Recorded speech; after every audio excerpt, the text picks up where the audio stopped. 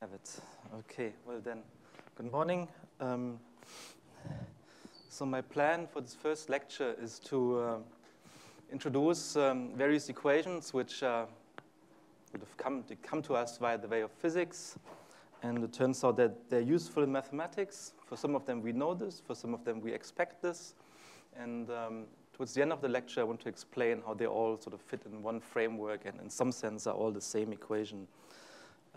And I want to start sort of with something hopefully you all know. Let's just do some review of anti-self-duality in Yang-Mills theory. Okay, so the setup for this is some sort of minimal setup that you always have to do for gauge theory. You take G to be a compact connected Lie group, and for convenience, I will take it to be semi-simple.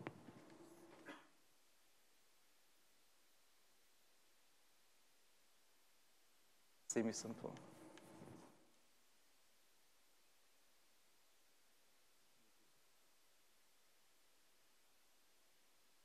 Okay, so this thing is called the structure group of the theory.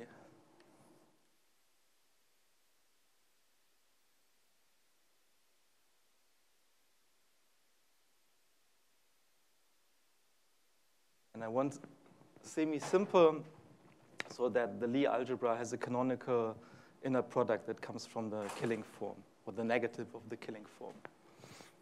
Okay, and so this is the group in this theory. Of course, this all happens on some space. The space I call X, G. X is some manifold smooth, of course. G is a Riemannian metric on this.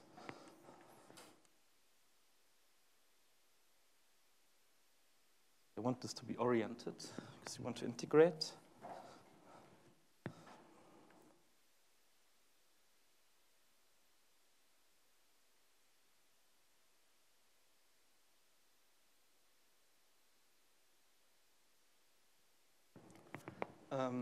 And then you need a G principal bundle over this space to do some gauge theory on. So this is some other manifold P, has some map down to X. There's a right action of G. Let's be pedantic and give this a name.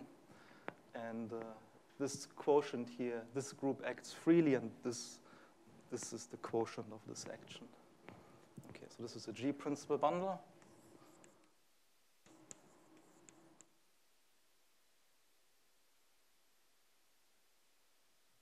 And the gauge theory sort of happens on this thing. And then just want to fix some notation in case you use different notation. So I denote by script A of P. This is the set of connections on P.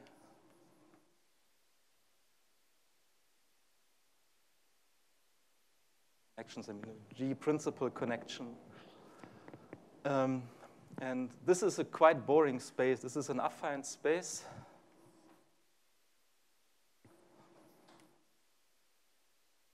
Modeled on one forms on X with values in the adjoint bundle of P. And here, adjoint bundle of P, this is the bundle that comes from the representation of G on its Lie algebra, the adjoint representation.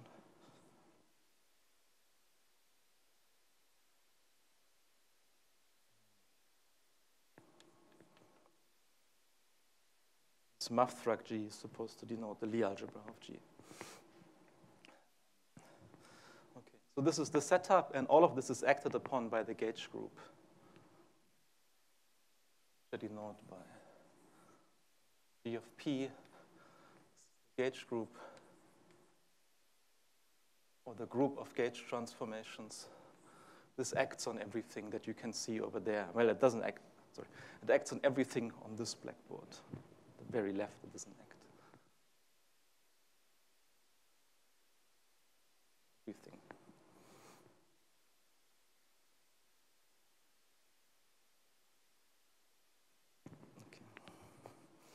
this is the basic setup. There's a map that associates to a connection its curvature. So we give that a name as well. So if we have a connection,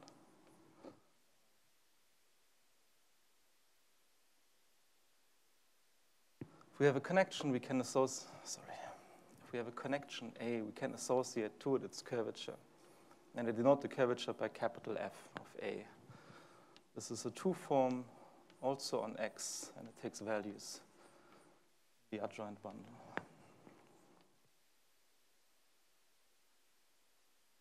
You should think of this as taking the derivative of A in some sense. Good. Okay, so all of these are things that one naturally uses in differential geometry, but we don't want to use them. We want to sort of study this space, but equivariantly with respect to the gauge group. We need to have some more structure than just this, and it turns out that there's a natural functional on this space, which is just the L2 norm of this, and it's called the Yang-Mills functional.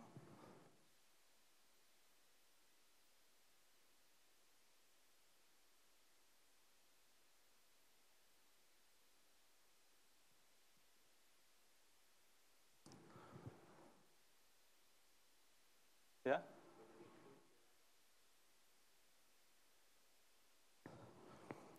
This is the, okay, let me write this maybe more explicitly. Can I repeat the definition of ad P, please? So when you have these principal bundles, they have a right action of G.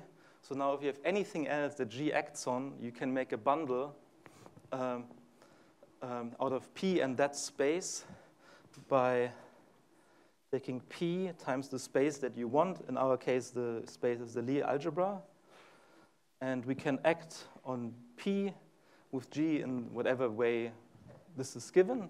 And we can act on G in the way given by this representation. And this quotient is the adjoint bundle. Yeah? This is a vector bundle because this is a linear, this is a representation, exactly. This is a vector bundle.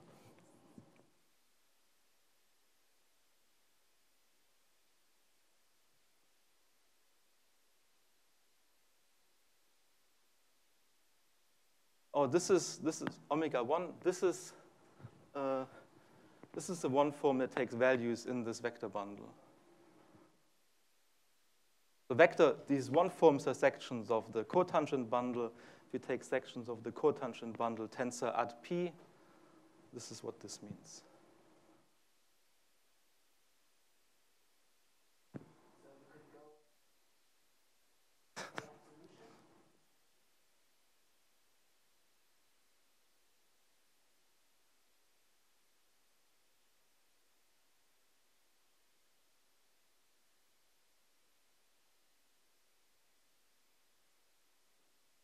Okay, good.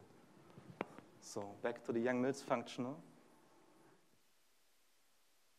So this is a natural energy functional on the space of connections.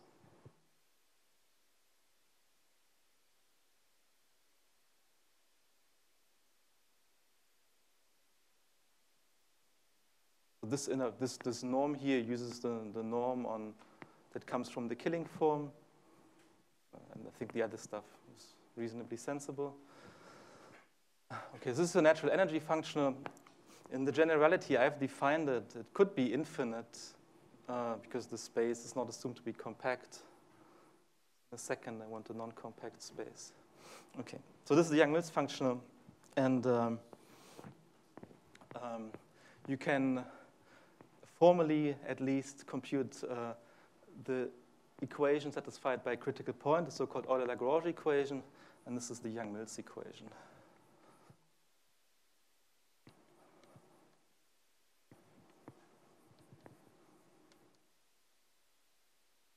And if you compute this, you see it's that d star of A of FA. So, sort of a simple-looking equation, but maybe not completely harmless. Okay. And one can say some stuff that I will maybe not say in detail, but sort of Maxwell's equations can be formulated in this. This is an important equation in physics, but we don't really care about what the physics says. Okay. So if you're an analyst, you would try to solve this equation, right? And then this is not easy to solve this.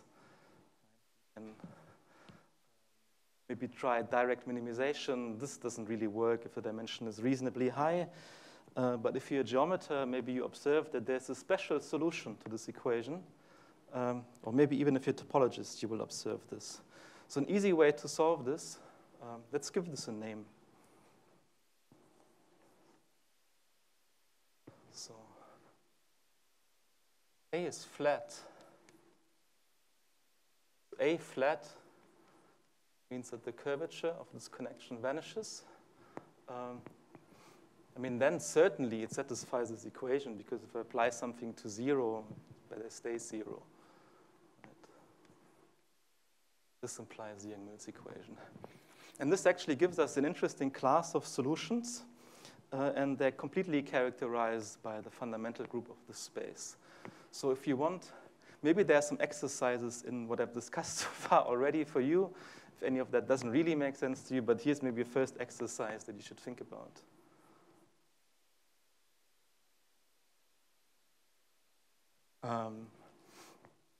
So you can look at all principal bundles of structure group G up to isomorphism, and then you can look at all flat connections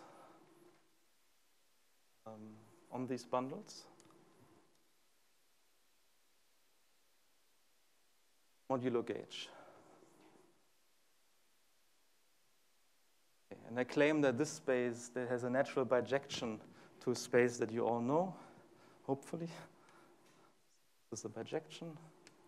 And the bijection is with representations of the fundamental group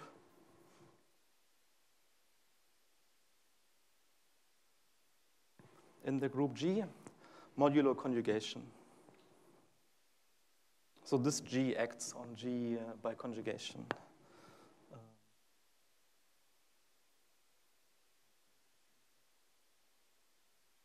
Okay, so this is the first exercise. And the map just comes from doing parallel transport. Right? The map comes from monodromy.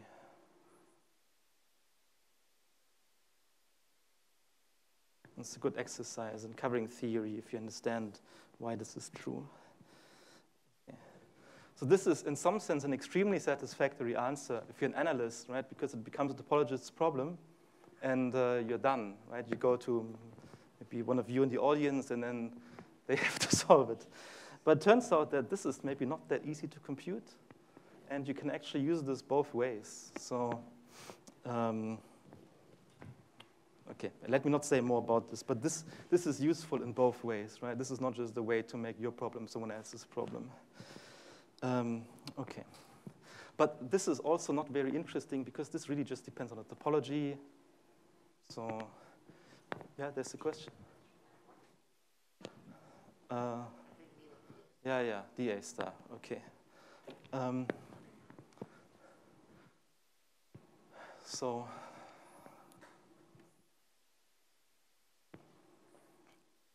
this connection on the principal bundle, so the question was, what is dA or dA star? The connection on the principal bundle associates covariant derivatives or connections on any bundle that you associate with it. So in particular, you have this adjoint bundle here, and this inherits a covariant derivative. And then in the usual way that you extend the derivative on functions to a derivative on differential forms, it extends to differential forms valued in your vector bundle. So this gives you a map from differential forms on X with values in ad P of degree 1. And all of these spaces have inner products, so you can take the formal adjoint. And this is the formal adjoint. Hope that how is the gauge group related to G? So the gauge group is the group. This was the question in the chat, I think maybe. How's the gauge group related to G? The gauge group is the group of automorphisms of this bundle. So these are G equivariant maps from P to P. So this is how this affects the gauge group. One can say something more, but maybe I will not say more about this. Okay, good. So we have these solutions that come from flat connections. So here's another interesting solution. So I don't know who first discovered this. Maybe this was an obvious observation immediately when people developed the theory of, maybe Ehresmann already noticed this. But the next observation, I think I can pin down to precisely who figured this out. Okay. So far there's no physics except for maybe the Young-Mills functional, but very natural thing to discover.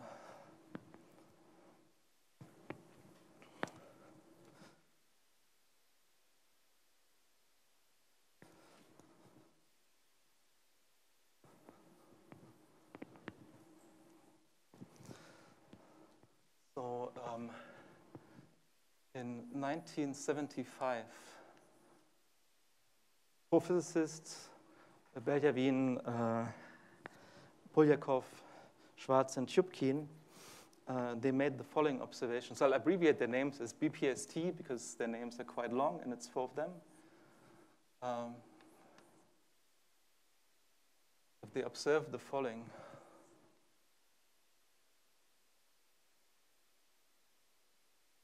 So there's something special that happens in dimension 4. It doesn't happen in other dimensions quite in the same way. So the dimension of X is 4. Then the Hodge star operator maps two forms to themselves. And there are two eigenvalues. So you can compute that the square is 1. So the eigenvalues must be plus or minus 1. And they observed that they observed the following. If your connection is anti-self-dual,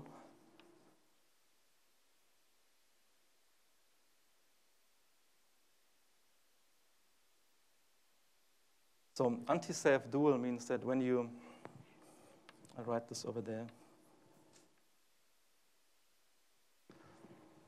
means if you take the curvature and you apply the Hodge star to it, you get minus the Hodge star. You can also write this as saying that the self-dual part is 1/2 of FA plus star of FA. If this vanishes,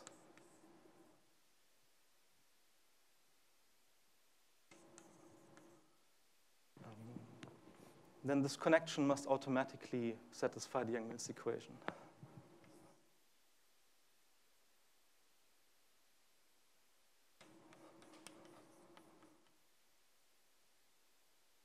Because it's, right, the Hodge star in this dimension is star D star. The connection is self-dual, anti-self-dual, so you just get this minus sign here.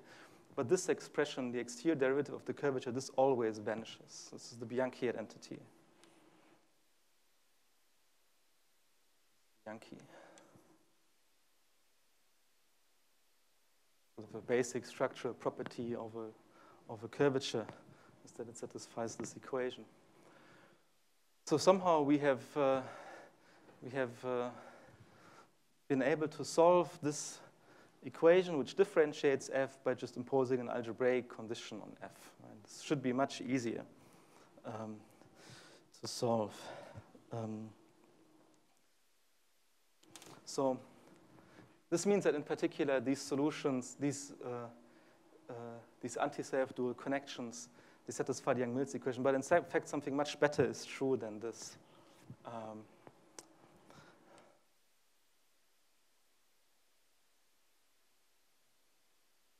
So you can actually write down precisely what the Young-Mills energy is in terms of a topological invariant if you have an anti-self-dual connection.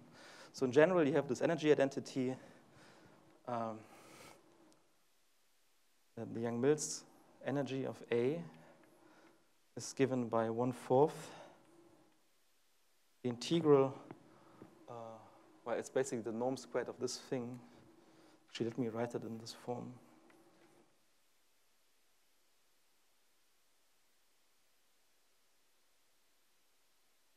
It's this plus something else, and the something else is topological. I'm going to write this in some really obnoxious way, because the way that I'm writing it, there's going to be an expression that sort of has a meaning later.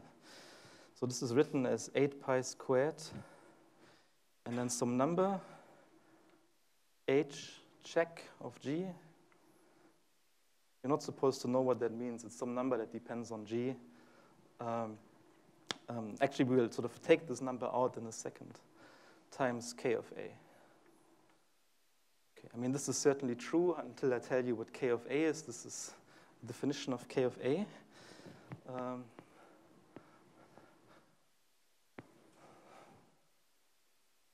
This k of a is an important thing. It's called the instanton number of the connection, and it turns out on a closed manifold to be a topological thing. So here, this holds with k of a. Okay, so I'm now taking this number back out again, because this has to be normalized for specific reasons. That minus 1/2, and I'm taking this number back out. In general, it's the integral of fa wedge fa over x. This is a 4-form on x. It takes values in the tensor product of the Lie algebra adjoint bundle with itself. But we can compose this with this contraction map that comes from the Killing form, and then this is an actual 4-form that we can integrate. And if you remember some Chern-Weyl theory from your differential geometry class, then you identify this as, I'm sorry.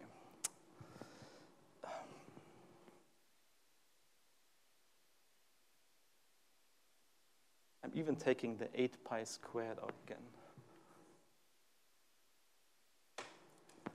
If you remember some Chern-Weyl theory from your differential geometry class, then you will recognize this as 1/2 times this number.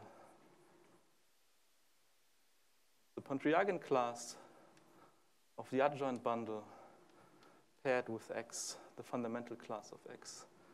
So this is if x is closed. And in that case, this number really only depends on p.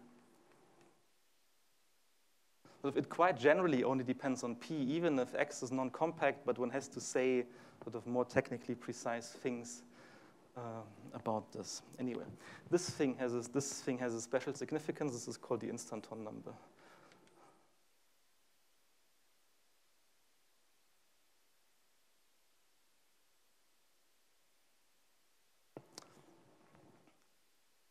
Okay. This is another exercise to prove this formula. You know that the formula doesn't actually contain this number, so I don't need to tell you to prove what this number is to do the exercise. I will tell you, however, that so you can. This is some number that comes from representation theory. If you do this for SUN, sorry, let's do it for SU2. It's sort of the most important case. For SU2, this number is just 2. For other ones, you can look at the paper of Atiyah, Hitchin, and Singer from 1978, and they will have a table with these numbers. Okay. Any questions?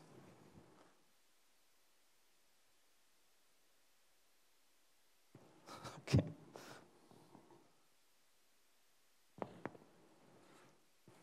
But am I stopping now?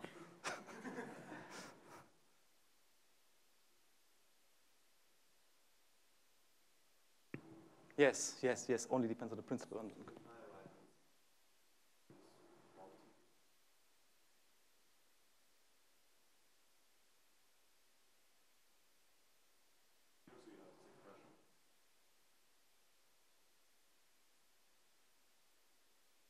Yeah? Very good. Okay, so I repeat that, because I would have said exactly the same thing next. Okay, so from this formula, we see that we can write, this was your question, so all of the credit goes to you. The Yang-Mills functional, you can decompose into two parts. One of them is just the square of the positive part of the curvature, and then it's topological number. Right? That sort of, it depends on the principal bundle and the structure group. In particular, this tells you that the Yang-Mills functional is always bounded below by whatever this number is, right? Because this is whatever it is. The connection has no influence on this if X is closed, and this is non-negative. So you can make this as small as possible by making A anti-self dual. So the lesson you learn from this is that they don't just satisfy, A's, the instantons don't just satisfy the Yang-Mills equation, they're absolute minima for the equation.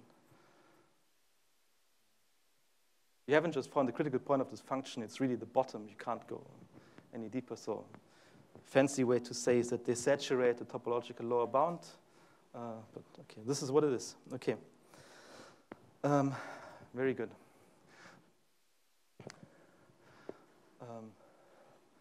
Okay, so they didn't just observe that this is true, they also found an explicit solution of this equation.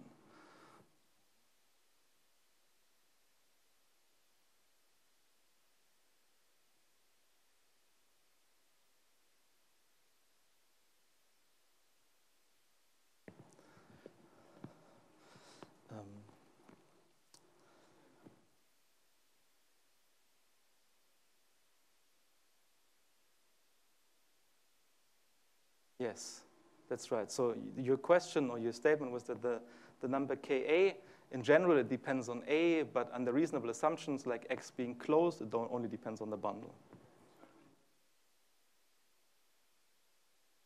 Yeah, henceforth, I will sometimes write this if the space is closed, and one time more I will write.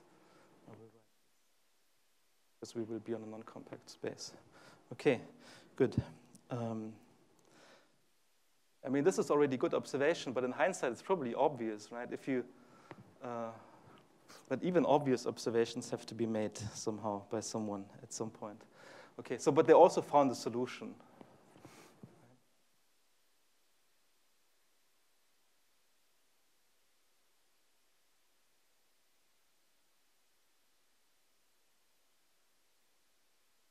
And this thing is called the BPST instanton.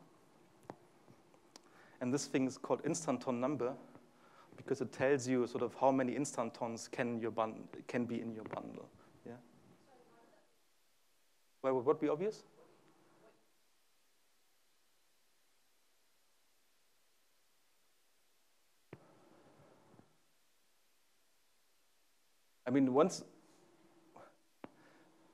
So if you think about connections and principal bundles and so on, and you know that you have this equation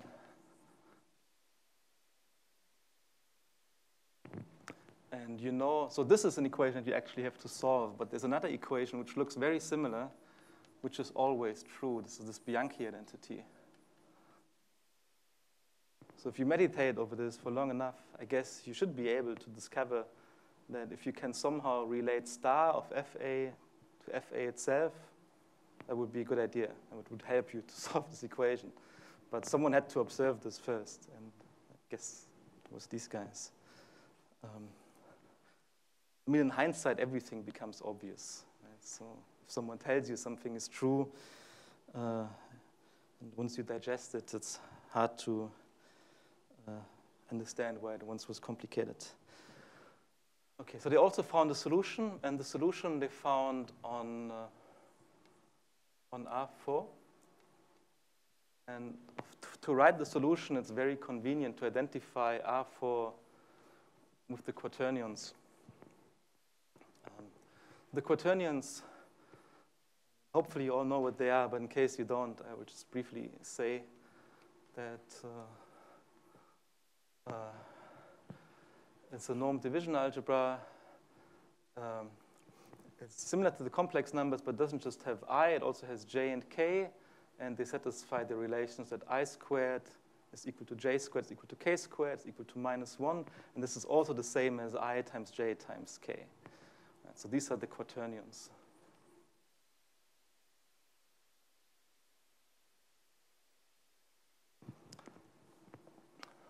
Okay. And the quaternions naturally relate to a special Lie group, namely the Lie group SP1, the same as SU2. This is just the unit elements of the quaternions. The quaternions have a norm. This is a basis, and you take this basis to the orthonormal, and then the condition is just that P is equal to 1. This is a group, and there's a very easy formula for them. And so let me say, this is the Lie group. The Lie algebra, therefore, little sp1 is just the imaginary part of the quaternions. And the solution is given by the following formula.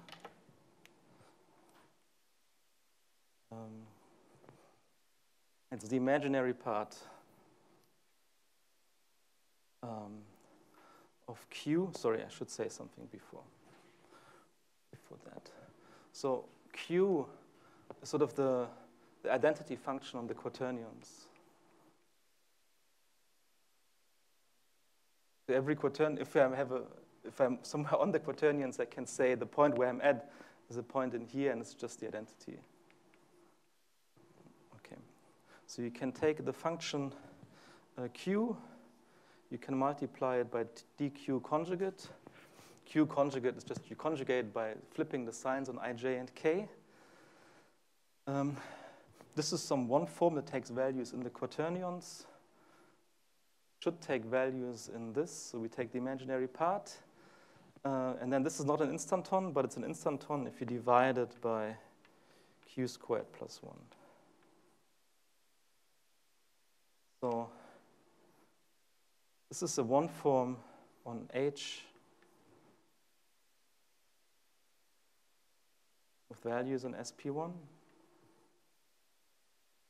Because this is not quite what I told you a connection is. Right? But this is defined on H. There's only the trivial bundle. The trivial bundle has a canonical connection. It's just the product connection. And if you add this one form to the product connection, you get the BPST instanton. And on trivial bundles, one usually identifies the connections with just the one forms for this reason. Okay. So it's a good exercise to check that this thing actually is anti-self-dual. And Q, it just maps. It's just the coordinate function. And it's the identity. It's a name for the identity function. Does that make sense? It's like when you write the coordinate on the complex plane, you just write Z. It's just on quaternions, people write Q because.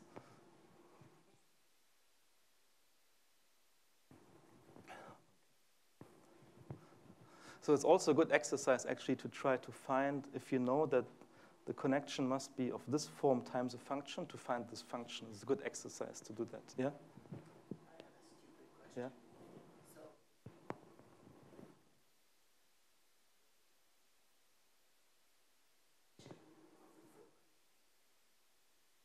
It does, because, I mean, okay, yeah, it doesn't, yeah. Oh.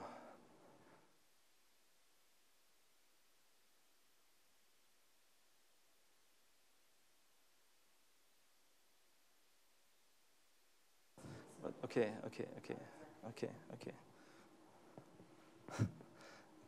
But you.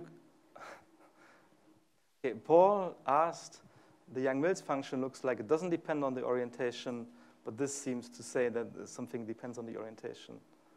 But, I mean, when you define, so this is actually a differential geometry question. When you define the integral of a function, you have to say how to define the integral, and you have to say what the volume form is. And if you flip the sign on both, it flips the sign on both. So it does,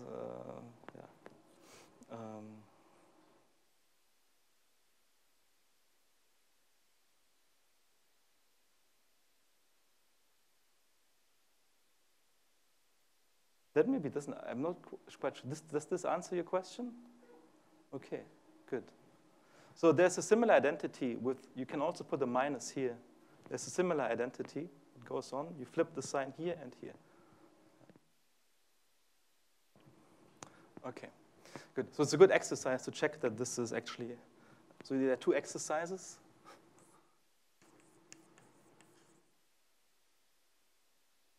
The first exercise is to understand if you actually understand what it means to compute the Yang-Mills function with respect to the killing norm, with the inner product that comes from the killing form, is to compute that the instanton number of this thing is 1.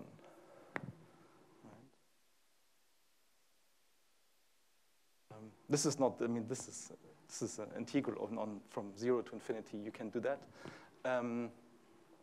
And the second exercise is to check, so this is 1, 2, is to check that f plus of I actually is 0.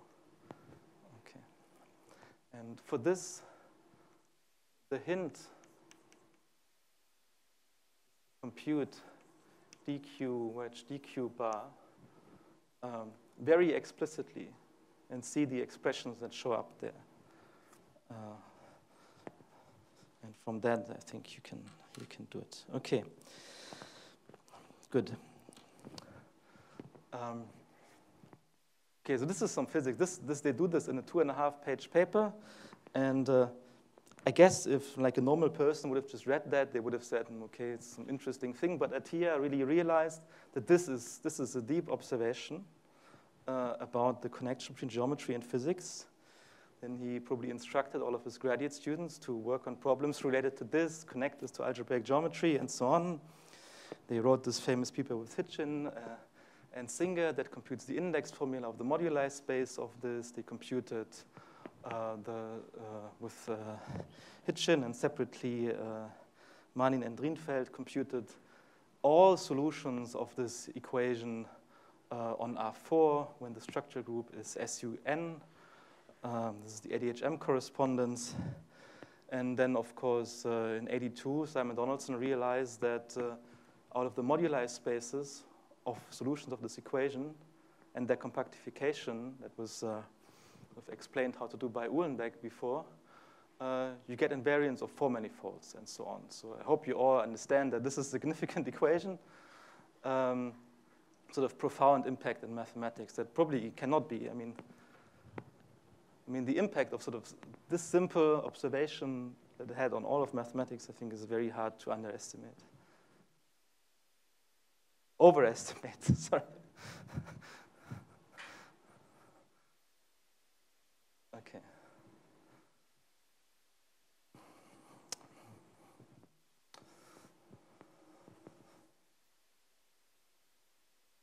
Okay, so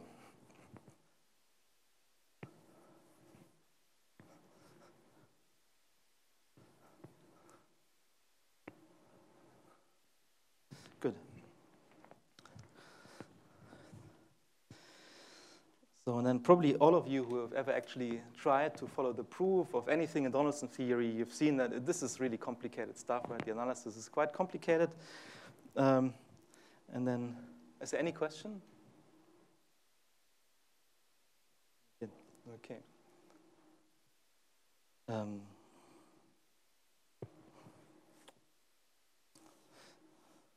Okay, if there are no questions, then we will come to the second equation that comes to us by the way of physics. So, yeah.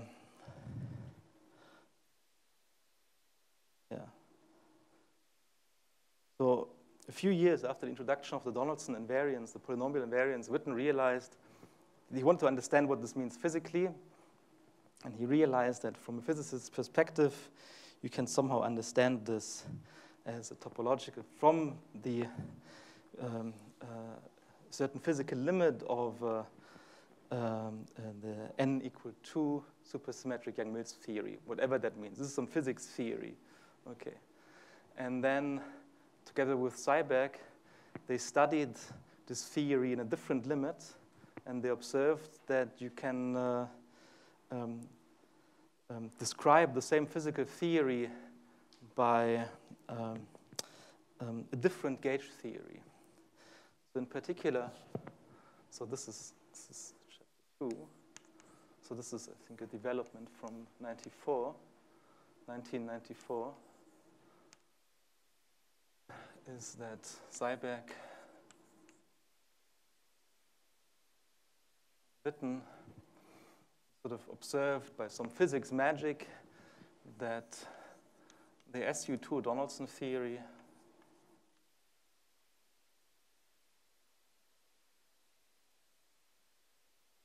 by this, I mean the polynomial invariance that we extract out of the moduli spaces. If you don't know what that means, it's not going to be important. But these are some numbers, basically, that come out of the moduli space. So this theory, you should be able to compute them in terms of a U1 gauge theory.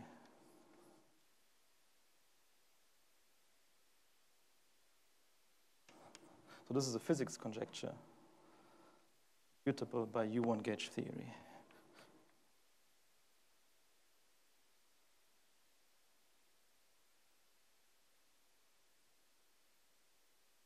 And this U1 gauge theory, I'll explain what this is in a second. This is the Seiberg-Witten theory. This is the theory that gives us the Seiberg-Witten equation.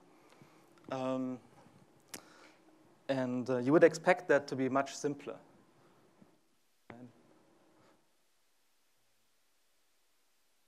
This is an abelian group. If someone says U1 gauge theory, expect it can't be much more complicated than Hodge theory. Maybe it is, in fact, much more complicated than Hodge theory, as you will see in a second, and it's much richer as well. And I've heard that mathematicians have written down the same equations but didn't realize the significance of that without this. But I've never actually seen someone's old notes where this was written down. So anyway, so this is the so-called Seiberg-Witten theory.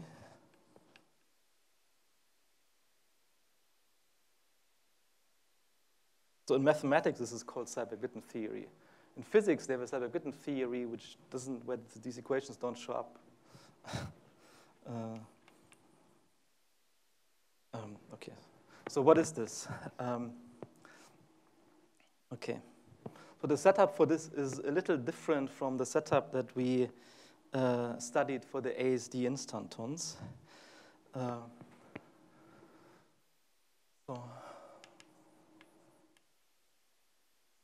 I'm not sure. I mean, somehow it's slightly more complicated, but at the end it's simpler. Okay.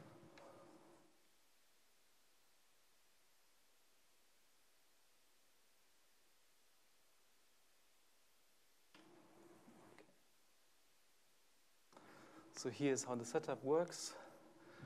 So if someone gives you a Riemannian manifold, you can always construct the frame bundle.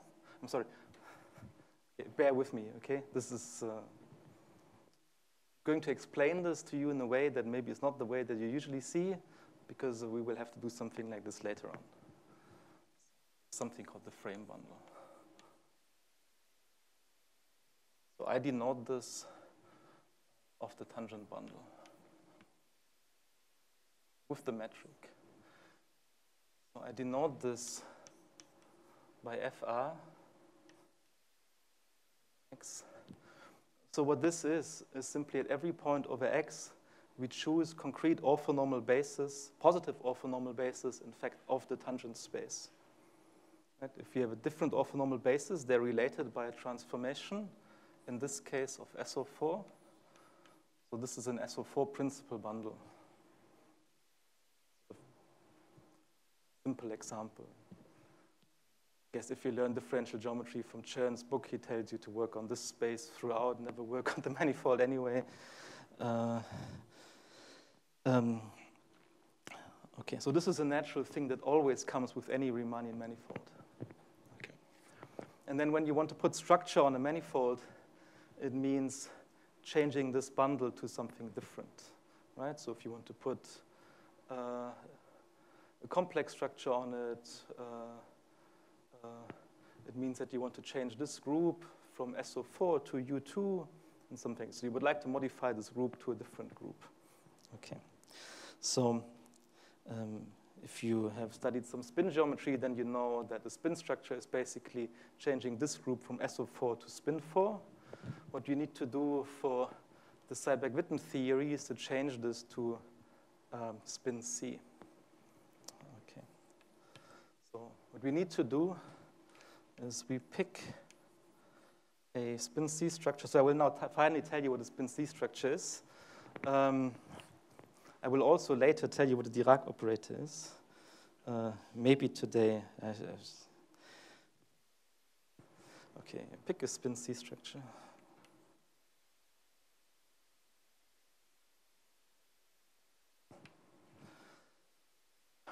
Okay, so what does this mean?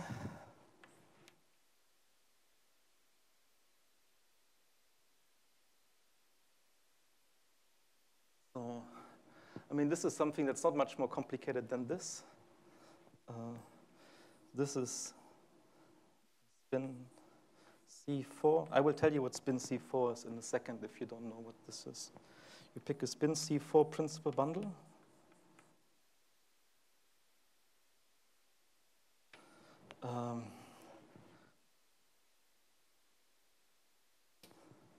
This is supposed to be a Muff-Thrug W. Yeah, I'm sorry. Can't do much better than this over X. Okay. So this is not a spin C structure. Right? This is just a spin C4 principal bundle together with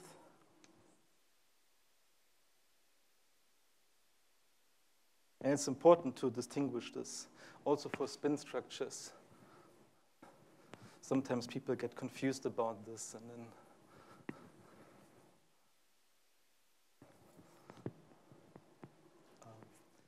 together the map from W to the frame bundle, and we demand that this W is equivariant under the action of spin C.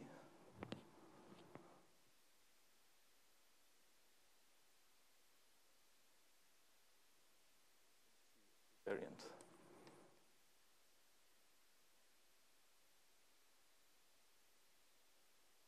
Okay, now to tell you what spin C is. So spin C4 has a very explicit description. So spin C in general, just spin N. Or in our case, it's going to be spin 4 times U1. So spin N is the double cover of SON. If N is sufficiently large, so 4 is fine. And it contains an element -1, so that if you quotient by that element, you map to SO4. And of course, U1 also has an element called -1, so you just quotient by that.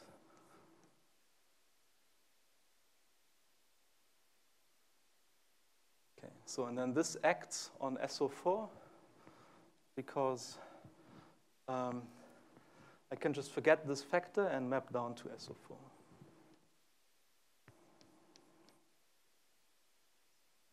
Call this map pi.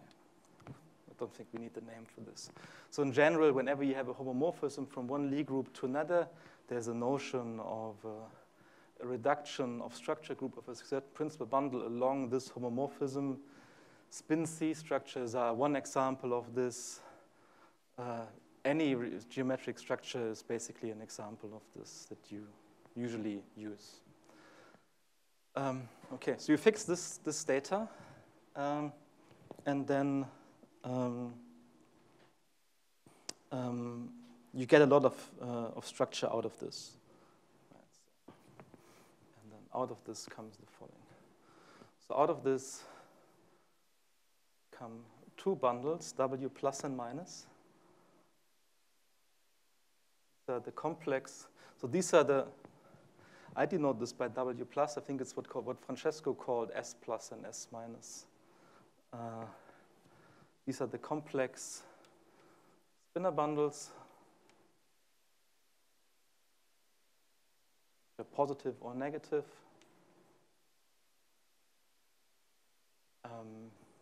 There's a Clifford multiplication.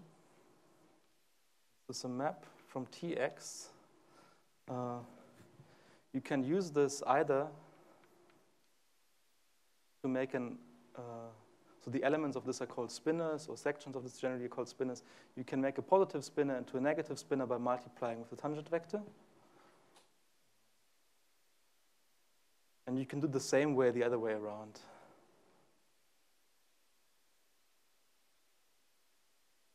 This thing is called the Clifford multiplication. This is sort of the globalized version of these matrices that Francesco introduced in his very first talk that he was writing over there on the little board. What else? Underline this. So let me maybe say right away that sort of important thing that you have to do to write down the usual Seiberg-Witten equation is you can see that you can extend this to the exterior algebra. So if you have two vectors, you just multiply them in order. So extends to, we only need the extension to wedge 2. And then you observe that since they flip the chirality, or whatever the sign you want to call, when you do this with the 2 form, it doesn't anymore. So you can, for example, make a positive spinner, take a positive spinner, make a new one out of this by multiplying it with the 2 form. And then it's in, I have not defined what these are, but I will tell you what they are maybe later or tomorrow. You can check that when you do this with the self-dual 2 form, on these bundles you actually get 0. So this vanishes when you do it on wedge minus. So let's also make this on covectors. Right? These bundles, they have metrics, so they're isomorphic to each other. You do this on negative 2 forms, you get 0. And in fact, so this is an injection, you can prove this as well. And it identifies the subspace of self-dual 2 forms with a special subspace in here.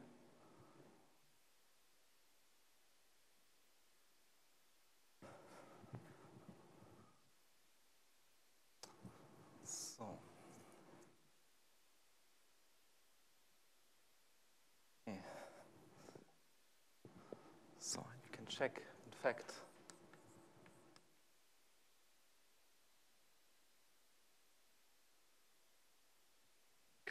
that induced map on self-dual 2 forms doesn't just go to arbitrary endomorphisms, but it goes to skew-adjoint endomorphisms, which are trace-free. So I denote this by little su of W plus. So this means skew-adjoint, trace-free. This is an isomorphism. Okay. But this is going to be important because we will be able to write down an element of this, and we want an element of this. Okay. So, any questions? Yeah?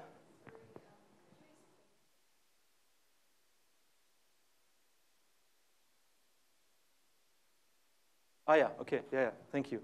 The question was how I go from gamma defined on Tx to gamma defined on wedge 2 of Tx star. Okay, yeah. Let's put this here. So when I have an element of this, I can decompose this into V wedge W. I can make sure that they are orthogonal to each other. And it doesn't matter if I think of them as vectors or covectors because I have a metric that identifies them, so let's not bother with this. So then I make this thing act on the spinner. So the spinners are usually called phi or something fancy to make everyone scared. And then this is just defined as gamma of V first and then gamma of W second acting on phi. If you assume that they're already perpendicular to each other. If you don't do this, then you anti-symmetrize this. Oh, this is an element of this W plus.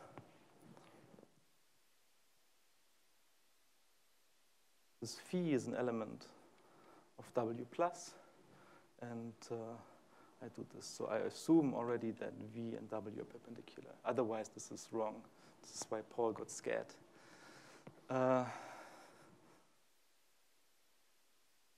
Okay, good.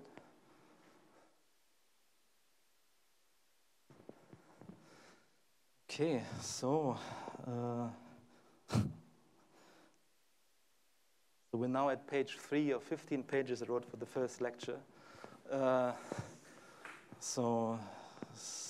Okay, well, let's try to press on anyway. Okay, so more structure comes out of this than this. Okay, I told you what the spinors are. Okay, so now. We need to differentiate these guys. There was another question.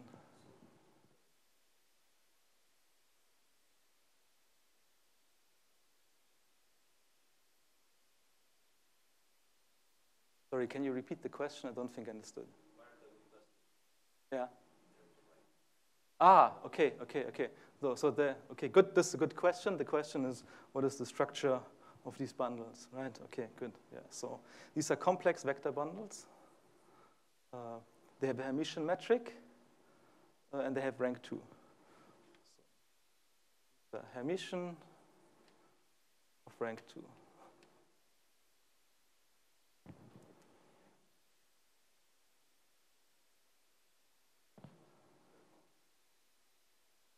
Sorry?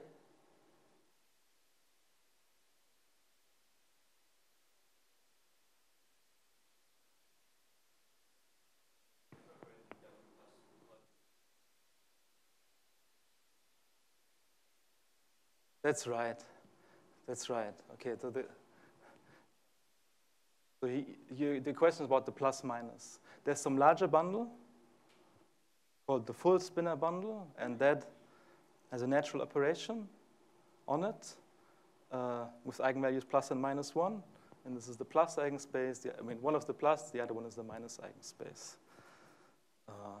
But tomorrow, I will tell you sort of more concretely what they are in terms of sort of really elementary stuff, right? Just quaternions multiplying quaternions and so on.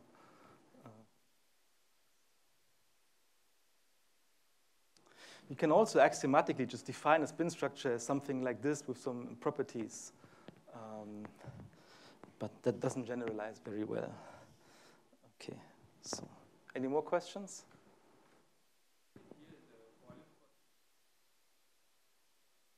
Yeah, the volume form gives the opposite splitting. Yeah. This confused me until this spring. Well, it didn't confuse me until this spring. I just didn't bother with it until this spring when I had to explain why there's a difference. I will explain this to you tomorrow, why there's a difference. The volume form gives you the opposite splitting. It's absolutely bizarre. Anyway, so it's better not to worry about these things and just... There are also choices that you think don't actually exist that you have to make, but yeah. If you are interested in this, I can tell you hours about this later, but maybe not today in the lecture. Okay, so we have this. Okay, so now we also want to differentiate things because ultimately we want to define some Dirac operator. So how do you differentiate things? You need a connection, and you don't need an arbitrary connection on this. We want the one that induces Levi-Civita on this. Okay, they have a name. They're called spin connections. So spin connections W, so just connections.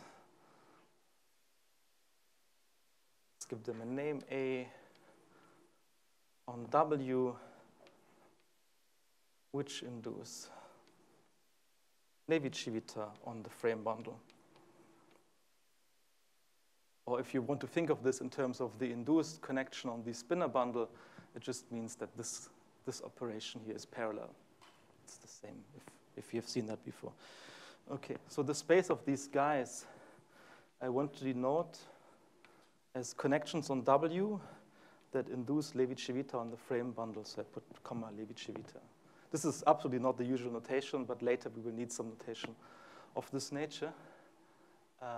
Okay, So now I can write the equation.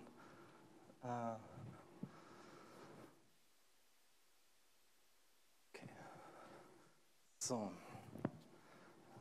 So finally. So what's the Seiberg-Witten equation?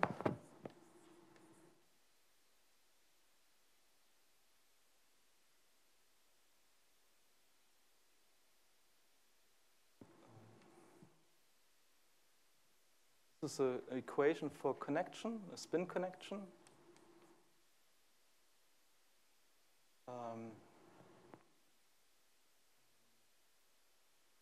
And one of those positive spinors.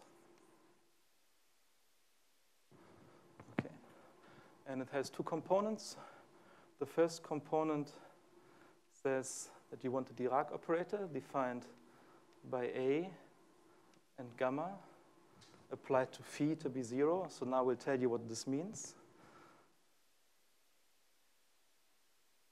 So you pick some point, choose your favorite orthonormal frame. Sum that I call the frame E1 up to E4. You can differentiate using the connection A in the direction of EA. Spinner, this gives you a new spinner, at least defined locally where this frame is defined. And then you just multiply it with one of those vectors. And then this comes out to be a negative chirality spinor field. And I want this to be 0. This is the definition of the Dirac operator. Okay. Should remind you of the formulas that Francesco wrote. You differentiate, you multiply it by these matrices. It's just this. Okay. So the second equation is a little more complicated. It's of the form. So it's the self-dual curvature of something, but it's not. So this connection here, if you take the curvature of this, the curvature takes values in some huge bundle whose fibers look like the Lie algebra of spin C4. But we don't want all of that, right? At the beginning, I said it should be in a billion gauge theory. So a convenient way to say this is that you look at the connection of the determinant bundle. So this is the connection on the exterior, the second exterior power of W plus, for example. This is the same, by the way. I mean, now you cannot solve this exercise, but if you know what this is, you can solve this exercise. See that these actually are the same.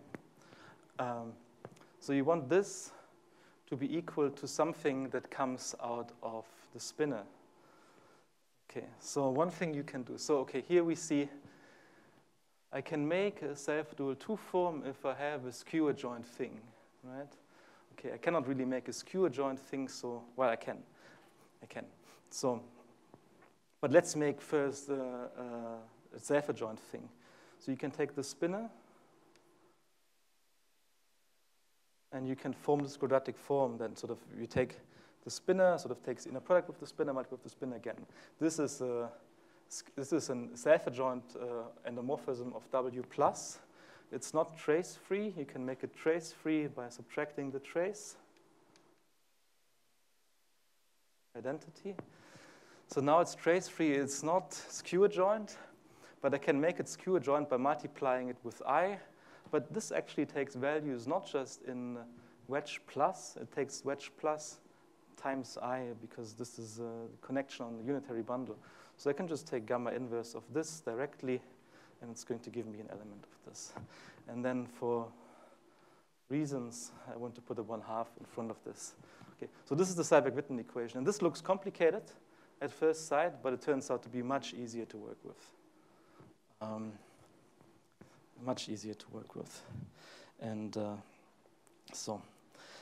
now that I've defined this equation, and maybe let me say that sort of immediately after this was introduced in Witten's 1994 paper, people reproved basically everything they used to be able to prove with Donaldson's theory, with Seiberg-Witten theory. Many new things were proved with this, and it's technically just a much easier theory to work with. And there are two big open conjectures left from these early days. That one of them is a simple type conjecture. I will not say anything about that. And the other one is the conjecture by Witten that, so out of this you can construct invariants, and you can put them in some complicated generating series, and you can do the same thing with Donaldson invariants, and there's a coordinate transformation you're supposed to do that makes them the same. This is Witten's conjecture, and there have been approaches towards this, and a lot of work, so sort of initial suggestion by Pitzrigatsch and Turin, and work by Fian and Lennes, but as far as I know, it's not completely settled yet, even though people have worked on this for 28 years.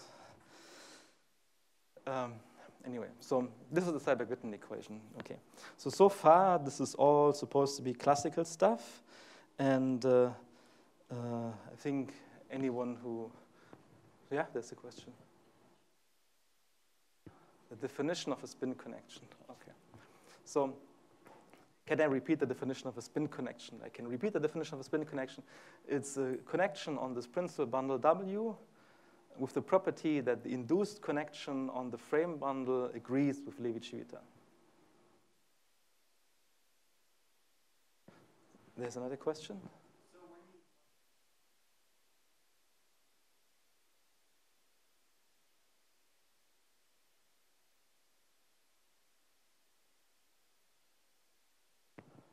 Yeah, that's right. So the question or statement was, if I just think about this as pushing down the horizontal distributions, yes, that's one way of doing it. But there are like a million ways to think about this. This is one of them that I think geometrically is clear. Okay, so it turns out that there are many more equations that physicists have proposed, all of which have some interesting, fascinating connections with gauge theory. I mean, they come from quantum gauge theories that are not as well explored as ASD and Seiberg-Witten. And so one of them is the Waffer-Witten equation that was actually discovered, I think, just a few months before the Seiberg-Witten equation. I think the paper just predates the Seiberg-Witten paper slightly, but who knows? I think Witten was just generally working on sort of ideas around this. And there's a second equation called the Kapustin-Witten equation, which sort of has fascinating connections, which we will hear more about on Friday, to the Jones polynomial. It was originally discovered because Witten wanted to understand the geometric Langlands program, which is sort of very, very complicated conjecture in algebraic geometry.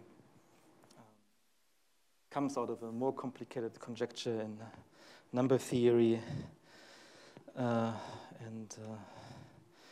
Anyway, so I think I cannot reasonably say anything about the Kapustin-Witten in the remaining 22 minutes, but let me say something about Waffer-Witten.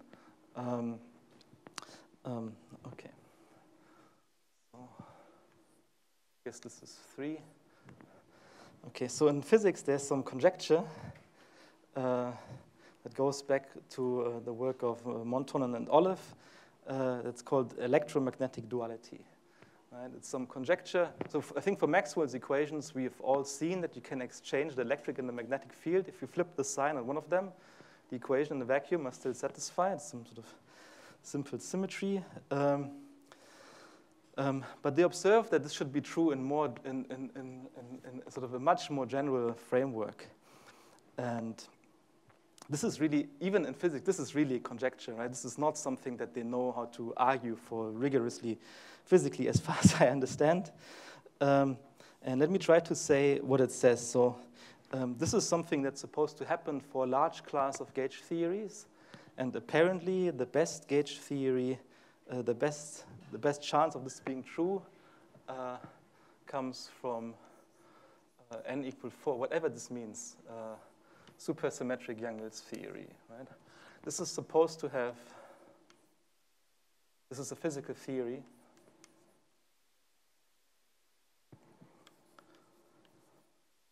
And in this context, it's called S-duality. Okay. So let me explain what this means. So this physical theory here, this depends on 2 parameters. The first parameter is, well, there's a general parameter, which is the structure group, right? This tells you what kind of a gauge theory this is. And then there are two constants. One of them is the coupling constant, which is called E. Coupling constant. And then there's another parameter, which is called theta. This is supposed to be the angle. Okay. And it turns out that this coupling constant, this is always positive. They actually like to normalize this in some sort of bizarre way where the way that the coupling constant actually appears is 4 pi squared over E. Sorry, 4 pi over E squared. Don't ask me why they do this, but this is what they do. So, and then the conjecture says, so S-duality conjecture says that the theory is invariant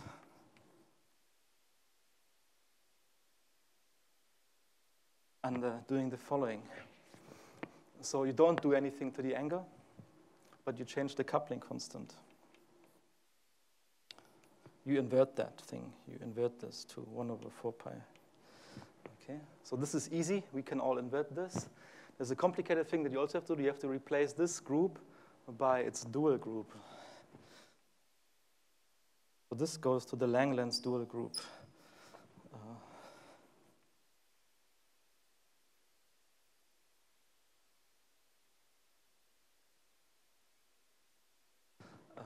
Let me not explain what this means in any detail. But this is an operation that you can do to a compact Lie group. If you do it twice, you get the original group back. If you do it to SU2, you get SO3. In general, to understand this, you have to understand how to associate to a group. It's root datum. If you know what that means, you will have observed that there are two things that you can flip around. If you flip them around, you get a new group. This is the Langlands dual group. Yes?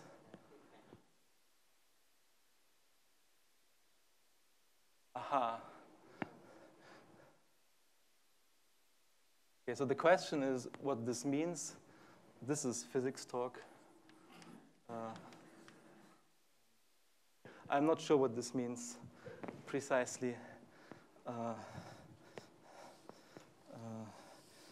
mean, I have not spent an extraordinary amount to figure out what this means. Anyway.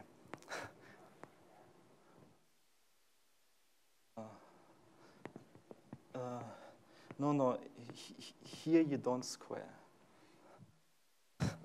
As far, oh, sorry, no, sorry, yeah. Okay, no, you also square this. Okay, thank you. I don't know, I mean, this, we will combine this. Yeah, sorry, you definitely, the square has to be there, otherwise it's not true. Okay. Otherwise it doesn't give the right thing. Okay, so, okay.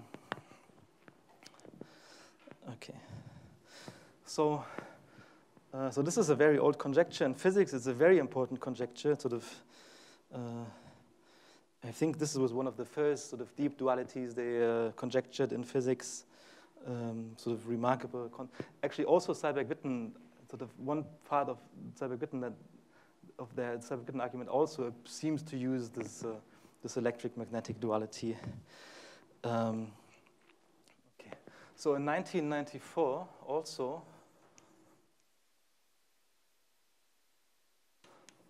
Waffe and Witten, they tried to test this conjecture. Okay, so this is extremely difficult to test because even physicists don't know how to compute what this means. So then physicists have this thing that they can do called a topological twist, and then you can do some magic, and then if you're lucky at the end of this, you get some PDE, and then you can imitate what people usually do, right, when you do Donaldson theory or Seiberg-Witten theory. And the equation they arrive at is the following. I promise it's much more simpler than this, right? So I can write it down probably in 2 minutes. So this is the Waffe-Witten equation now. So this is, again, the setup is like for ASD. You have a principal bundle P. You take a connection on this. And they try to engineer a particular structure of this equation, which you will see. It's like doubling up the Seiberg-Witten the ASD equation. Or it's a little bit like taking the cotangent bundle of the ASD equation. So there's a second field called B. This is a two-form, sorry, this is a self-dual two-form on X with values in the adjoint bundle. And then there's another field, which sort of most often is 0, but let me write it anyway. This is just a section of the adjoint bundle over X. Okay. So then you write down something that looks a little bit like this. Okay. So if you wanted to guess this equation, it would not be too difficult to guess this. So a kind of Dirac equation that you can write in this setting. Well, we know how to differentiate this. Gets us a 1 form. We know how to differentiate this. We can get a 3 form or 1 form if we take the dual. So let's do that. Let's take dA star B plus dAc. So if you just had to guess some reasonable equation, I would write this down. And then, well, FA plus, right, that worked well for ASD, so let's do that again. I'm a little bit suspicious about the sign that I wrote here. I think that's wrong. I think it goes on the other side. Okay, so FA plus is supposed to be some quadratic form in B and C. So something easy we can do is we can take the commutator between C and B on the adjoint part. That gives us a 2 form, so let's do that. So, but this somehow, this doesn't seem like it's enough. So there's actually something you can do to these 2 forms to make another 2 form.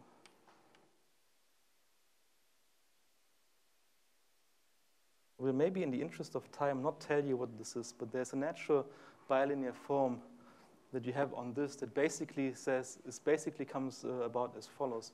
You think of these, of a self-dual 2 form, you think of this as an endomorphism of the tangent bundle.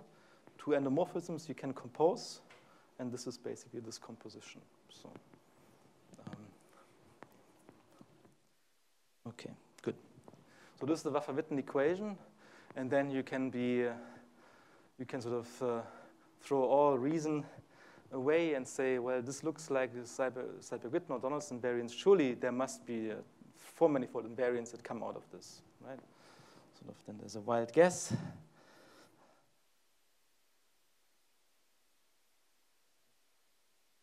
Gives 4 manifold invariants, which are just defined by counting the moduli space of these Waffer-Witten solutions on P. Right? There's a moduli space of solutions of these guys. You count them, and they're supposed to give you integers, and this is supposed to give you invariants that are called the Waffer-Witten invariants.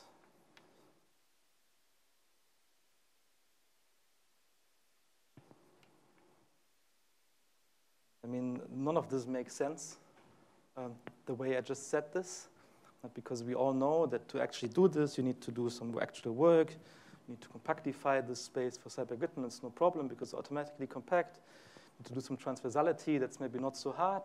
And then you can do this. But if this really is an invariant, really depends on what your compactification is. It's not, I mean, some actual thought has to go into this.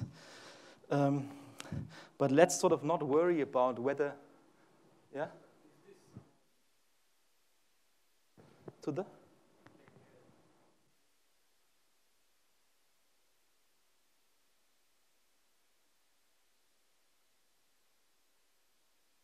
No. So if the Waffer-Witten equations are not related to the geometric Langlands conjecture. There's a different one that is. Yeah. So the appearance of this Langlands dual is very mysterious. And I think also Atiyah observed that, so there was a paper before in physics that sort of explained that the magnetic charge should correspond to roots, the electric charge to co-roots, or the other way around. And you should swap them, and that corresponds to Langlands duality for the groups. And Atiyah realized that this is, mathematicians already know what this is. Anyway, yeah, no, this equation apparently cannot explain geometric Langlands, or physically explain, but there's another one that I mean, whether it can explain geometric Lang-lines or not, this is a different question, but you can sort of phrase the concepts in the language of physics. And interesting mathematical problems come out of this. Okay, so good. So you're supposed to be able to do this. So in algebraic geometry, people know how to do this for projective surfaces. They have some technique of doing this. This is the work of Tanaka and Thomas from 2017. I think you will hear more about this next week in Götzsch's talk. In differential geometry, we really don't know how to do this. I will say maybe more about this tomorrow, why we don't know how to do this. But let's just press on and pretend that these numbers exist. Okay. So well, the wild guess is that out of this 4 manifolds, the question is, what is the wild guess? The answer is, the wild guess is that out of this 4 manifold invariants arise. But how precisely is not so clear. I mean, this is a very, very successful topic in algebraic geometry now. Okay, so let me tell you, this itself would not be interesting. So these invariants are supposed to not give you new invariants. What is interesting is the connection with this S duality over there. So let me say, let's pretend we know what these are, and then Waffer-Witten say you are supposed to write down this thing. So you're supposed to do, you first combine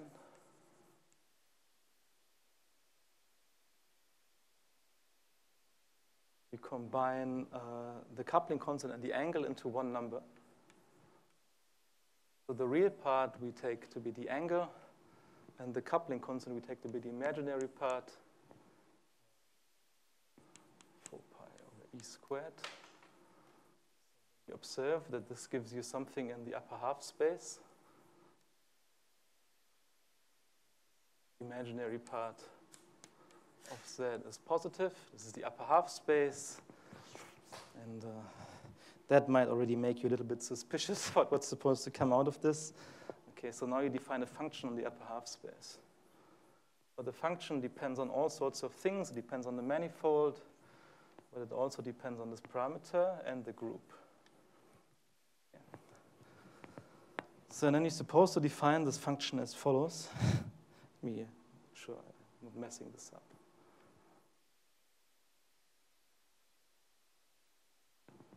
So you take the sum of these Waffer-Witten invariants, whatever they are, and you somehow want to put this in a generating series. Okay. So you do this in a sort of more complicated way than you would maybe naively guess. And I'm pretty sure when you read the Waffer-Witten paper, you see that they first made the naive guess and then sort of fiddled around with it until it works. Because the outcome is also not what they expected, I think, at the very beginning of this. So a natural thing would be, I mean, if you see this upper half plane here, a natural thing would be to write e to the 2 pi I tau times the instanton number. This is why I defined the instanton number before. It would be a natural guess. But it turns out this is not quite right. You have to shift this down by some number that depends on x, which I will give you in a second. So here, S of x is supposed to be the rank of your group plus 1 divided by 24 times the Euler characteristic of x. Why this is true, there's no physical argument. They computed some cases, and then this one works. But that's fine. The sum over all isomorphism classes of P's. Thank you. Yeah. Okay. So this is some function on the upper half space. It's not obvious if this converges anything, right? But it's something you can write. This is the center of the Lie group, and you just count how many elements it has. Yeah, thank you. Thank you. The question was what this is. It's the center of the Lie group. Okay. So then the prediction of S duality. This is not actually the prediction of S duality, I would say, but it's what they say. So if this is really true, S duality, if this is true on the nose, you would say, okay, inverting this number means doing this transformation. You do this Möbius transformation, minus 1 over tau. You can see it preserves this, but it flips the sign on this. Sorry, it inverts this. And then you change this to the Langlands dual group. Okay. And you would guess if you say the physics is invariant, you would say it should be the same, but it's not the same. There's some factor. And the factor is very interesting. It's plus minus tau over I times w of x over 2, and then times this function. Okay. This might, if you have not seen anything like this, it might seem bizarre to you. If you have seen similar things, it might sort of seem obvious that something like this should appear.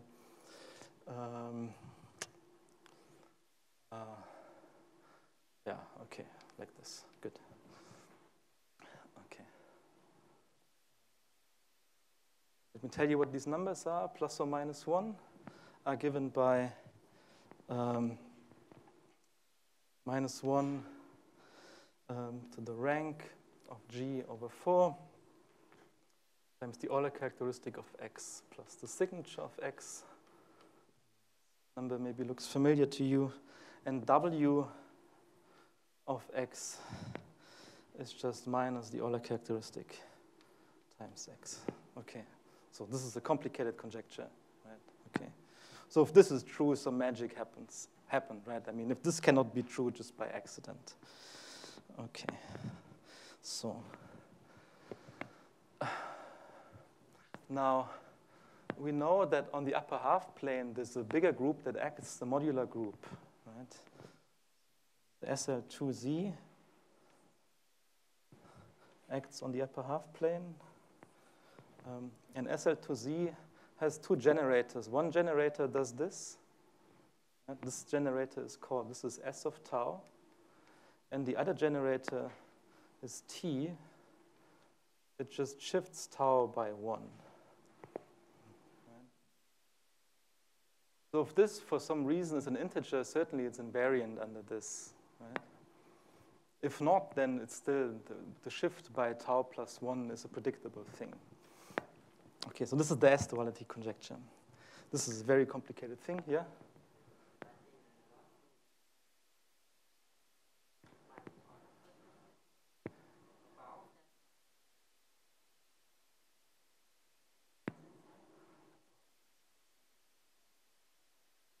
Yeah. Oh, sorry. This is plus minus 1. Plus minus. This is the sign. This is the sign that shows up here. Yeah, sorry, it's not a psi. Yeah.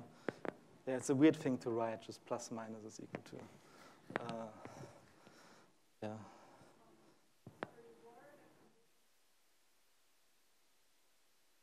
I sum over all, I take for every isomorphism class for principal bundle, I take one representative, and I sum over all of them.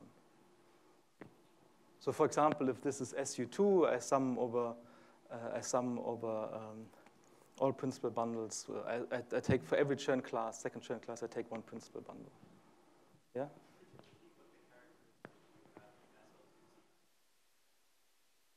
Oh, this is the upper half plane. Yeah, it's the usual action by Möbius transformations. Okay. And then this is supposed to remind you of modular forms, right? So this is like a modular form, but the space is not the upper half place. The space is sort of two copies of the upper half space. One is labeled by G, the other one is labeled by L. There's some tricks that one can do to ultimately get only sort of a modular form, but maybe of some higher level. Out of this equation, if you want, I can tell you more about this later.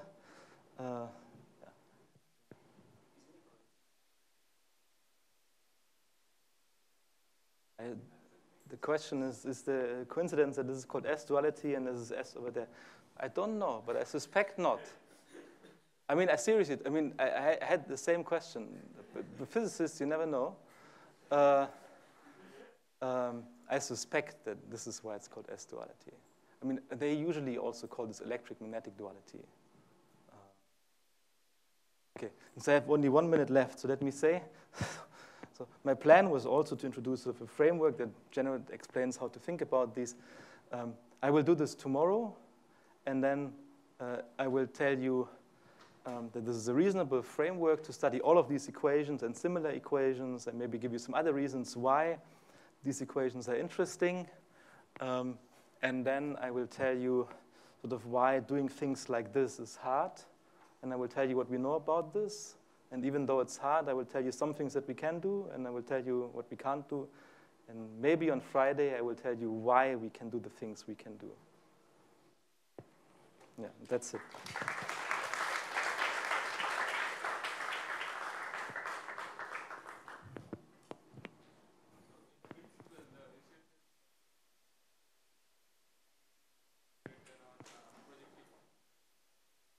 Yeah.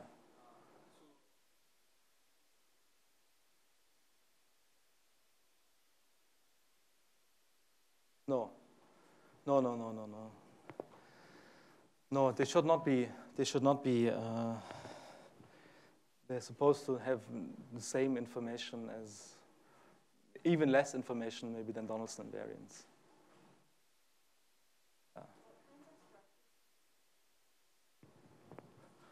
You can do this for arbitrary structure. The question was what kind of structure groups. You can do this in principle for arbitrary compact connected Lie groups.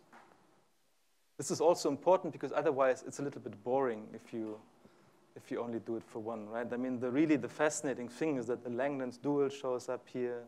So if you do it only for UN, the Langlands dual is itself. It's not so interesting. But I mean, that's what algebraic geometers do, okay.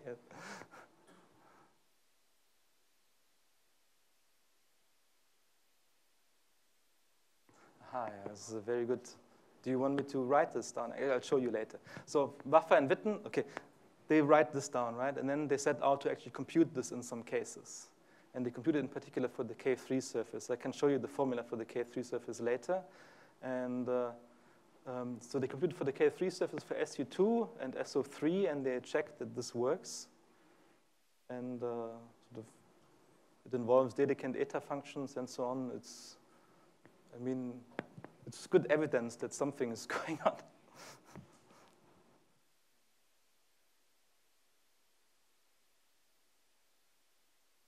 Yes. The question was if for that form of S-duality G is simply laced. Yeah, this is a good point. So in Waffer-Witten original paper, they don't mention this, but it's right. If G is not simply laced, apparently you don't do this transformation, but you multiply with some number n that depends on the difference between the long and the short roots. It can be 2 or 3.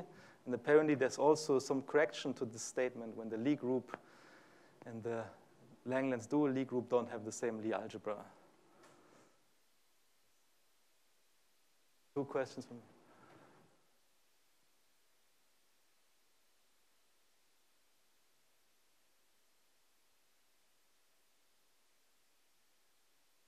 The first question, if there's heuristic how to go between S Seiberg-Witten and ASD, I mean, yes, there's this program by Pitstrigach and Turin. There's some other equation that has some moduli space, contains both of the moduli spaces. You should get some cobordisms. So this should give you some relation. The physical intuition, I cannot say anything about this.